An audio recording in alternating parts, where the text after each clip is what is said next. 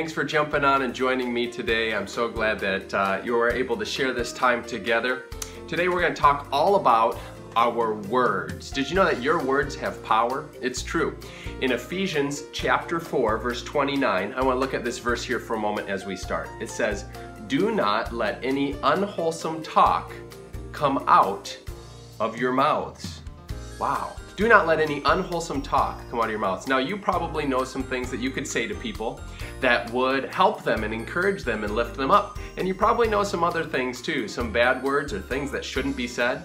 Well, this is very clear here. Let's not let any unwholesome talk come out of our mouths. Let's try to say things that should be said that will help people and encourage them, not things that are going to tear people down.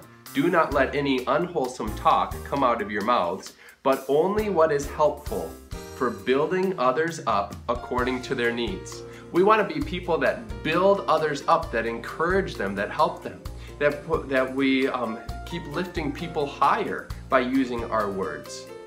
And we do need to speak the truth, but the Bible says we need to do that in love. Now, the last part of this verse here says that it may benefit those who listen. So do not let any unwholesome talk come out of your mouths, but only what is helpful for building others up according to their needs, that it may benefit those who listen. Wow.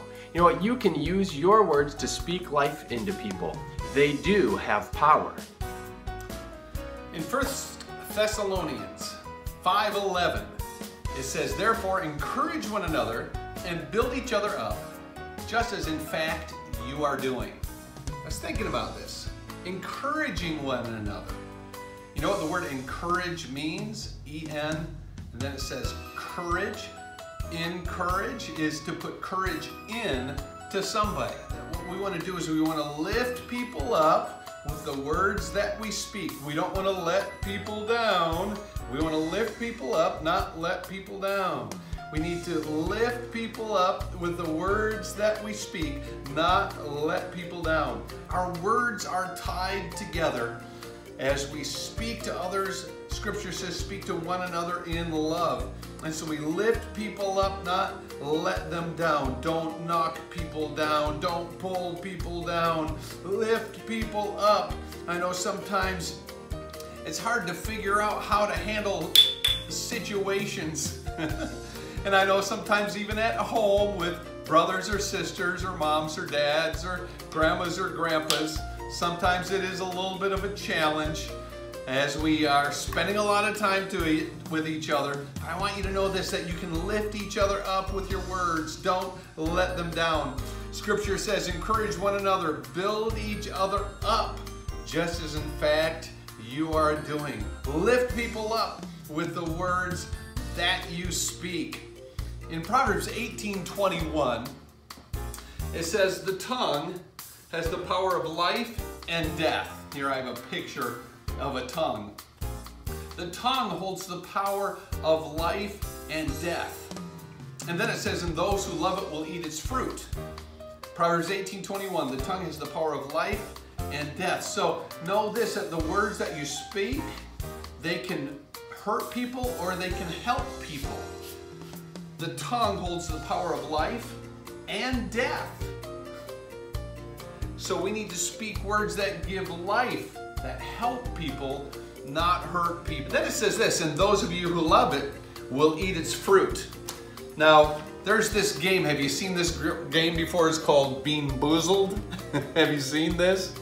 It's kind of crazy. They have all these different jelly beans, and they have all these different flavors of jelly beans. Some are really, really good. They're very sweet. Oh, it feels so good when you get to eat these. But then they have other flavors that are nasty. I wrote down some of the ones that they have. They have things like, they have one called birthday cake, dirty dishwater, toasted marshmallow, stink bug, berry blue, toothpaste, buttered popcorn, or rotten egg. There's one called Tutti Frutti, stinky socks, strawberry banana smoothie, dead fish, juicy pear, booger, Bean Boozled. Some is sweet, some is horrible. We not only put like those jelly beans, the bean boozled once into our mouths, what kind of things do we allow out of our mouth? Is it sweet or is it sour? Is it helpful or is it hurtful? The tongue has the power of life and death, and those who love it will eat its fruit. Let's use words that are helpful to people and that are sweet. Sometimes, one thing I learned, my dad used to say to me, he'd say, you don't have to say everything you think. And that's really good advice.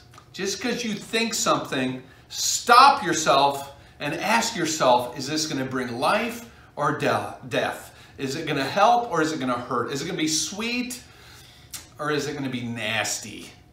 Let's use our words to encourage one another and build each other up. That's what we need to do.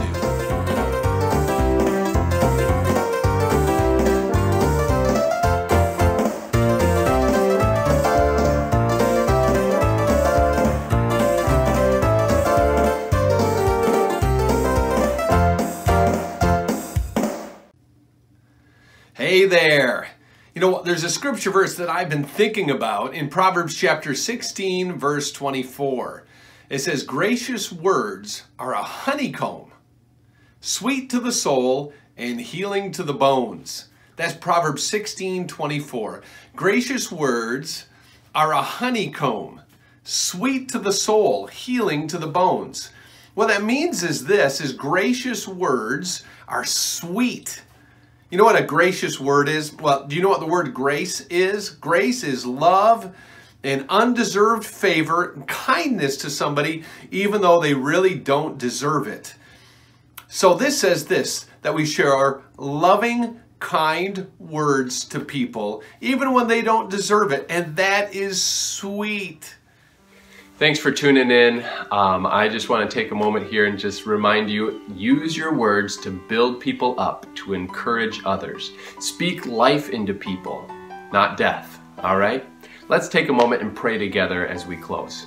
Dear God, we just come before you today and we just say thank you, Lord, for speaking life to us, Lord, for providing a way for us to be forgiven from our bad choices, our mistakes, and our sin. And Lord, I pray that you will help us to do better, Lord, to continue to live in such a way that you've called us to live, using our words to build people up, Lord. Lord, I pray that you will help each and every one of us, every moment of the day, to make good choices with our words. Amen.